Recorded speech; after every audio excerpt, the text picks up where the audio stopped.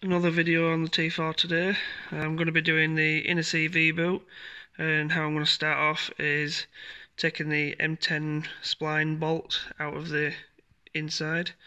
The way I'm going to do that is obviously use the M10 with a few extensions to bring it out to here, and then it's nice and easy to work with. I'm going to use, because I've got vented discs on the front, I'm going to use a flathead screwdriver in here just to hold it, or you can put it in there, and then the caliper holds it from spinning. And then obviously you can move the disc around as you need to get to the other bolts. If you've got solid discs, you can still do it, but you'll have to put a couple of wheel bolts in and use a pry bar or some sort of bar to hold it still whilst you undo the other ones. If you're doing it on the floor, obviously it's going to be easier because you can wedge the bar against the floor. I'm on a ramp, so I can't do that, I'd have to hold it. Once those bolts are out, I'm going to undo the two, I think these are M14 spline bits. So I'm going to undo those two out of the bottom ball joint, pull that out of the way, and then that'll allow me to pull the whole hub towards me. And then last bit, I'll be undoing this bolt here, which is a 27mm I believe. And then once I've undone that, I've already taken the bolt out of the bottom shocker because I've just done the anti-roll bar bushes. So you'll have to take the bottom bolt out of there as well, and then you pull the hub out of the way, pull the drive shaft out the back. And I'm probably just going to time lapse that because I sort of explained it to you so you can see me do it. So I'm just going to correct myself before I start here. These bottom ones are M14s, 27mm on the end, and then those ones up there are actually M12s, not M10s like I said. So I've got my extensions, and I'm going to use an impact gun just to get the job done quicker.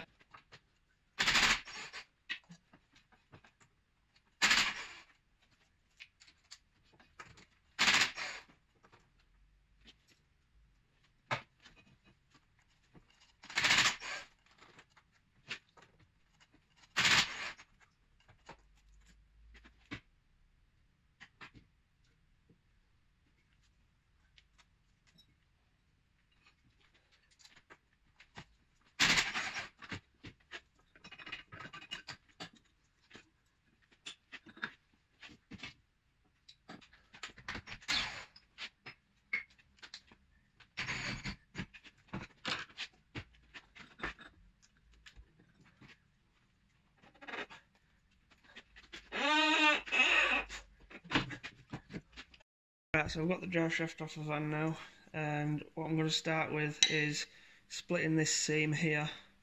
So this metal cap comes off of the actual CV joint. As you can see, this boot, probably one of the originals, but it's all like splitting in there. So that's why this one's getting replaced. The other one has actually got a split in it, but I thought I'd do a pair, and then it's, you know, preventative maintenance. And then whilst they're off, I'm going to be repacking all the CV grease because you can see how dark and black it is, and it's starting to get a bit like tar.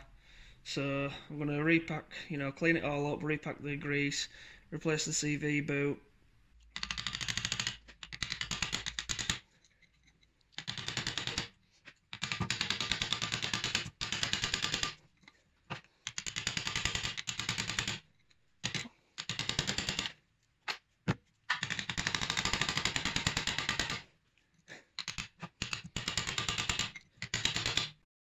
So I managed to split the CV boot away from the actual joint, and now I've got to remove this circlip here to be able to take the joint off. As you can see, they come with a metal casing on these, so it's not like the stretch boots for the external ones where you can just use a CV boot tool. But yeah, so I've got to take this clip off and then knock the joint off very gently, and then I can clean it up and re-grease it, put the new boot on, and put it all back together.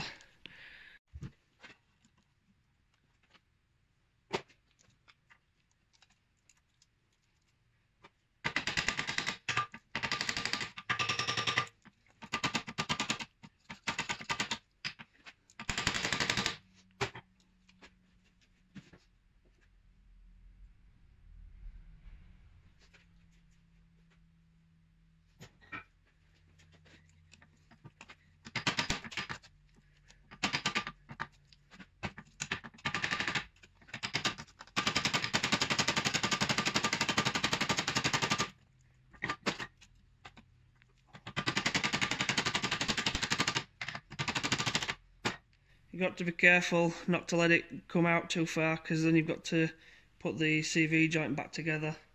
It can be a bit of a pain sometimes. That's the old one off. Now I'm going to clean that up and put the new one on.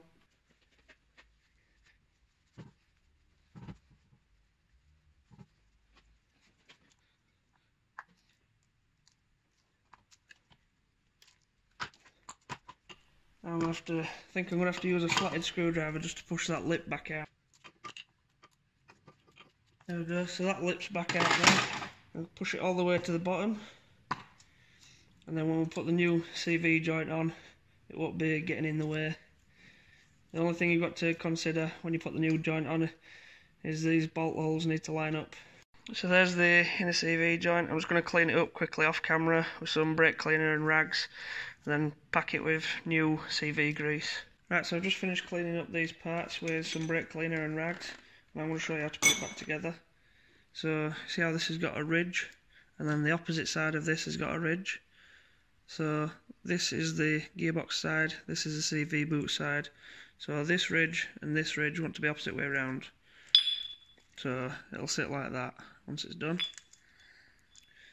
So I'm going to start with putting this ridge down and this ridge up. And then how I want to do it is get on these ball bearings. I'll put the cage around that centerpiece, and I'll put all the ball bearings in. This is the easiest way I've found so far. And then pick it all up in one go. Now, you see how it's got big bit, small bit, big bit, small bit. It wants to be the opposite on this, because when it's at full extent it'll line up. So I'll put the big bit in line with the small bit, like that. And then, without letting the centre bit drop, put two fingers in the middle and pull it all the way up until it all drops into place. Right, so that's dropped into place now. I just need to pull it up a touch more, and then it should all drop down, just like that.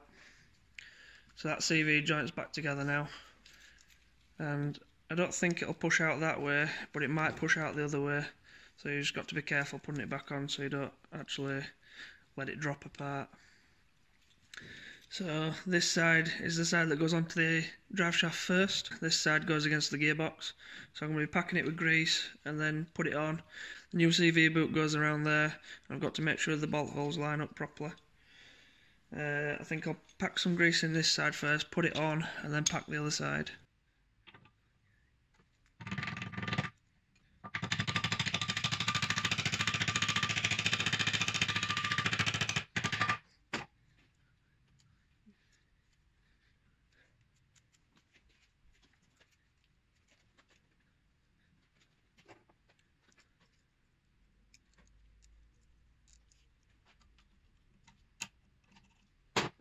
I'm just going to pack this side with grease off camera. You can see there's a little bit already in there, and it's already on the underside, so I'm going to pack as much grease in here as I can